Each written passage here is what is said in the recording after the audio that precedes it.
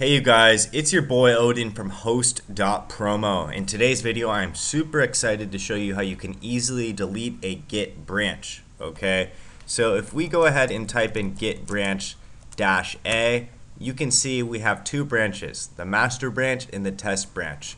We want to go ahead and delete the test branch, so all we need to do is git branch space -d for delete, and then the branch we want to delete. In this case, we want to delete test. So then we go ahead and press enter. However, it gives us an error because we can't delete the branch we are currently on.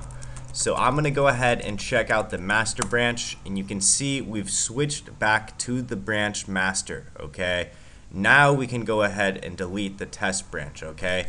If we want to run that command again, we could do up, and it will bring us back the old command, git branch space -d test, okay? Now if we run it again, you can see deleted branch test, and if we do git branch -a, you can see now we only have the master branch, okay? So if you want to delete a branch, all you have to do is git branch space -d and then the name of the branch, and you got to make sure that you're not on the branch you're trying to delete.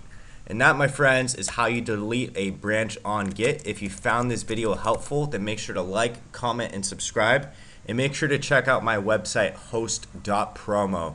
And also make sure to check out my channel. I've done a lot of other Linux and Git tutorials that you may find helpful. And I hope you guys have an amazing rest of the day. Peace out.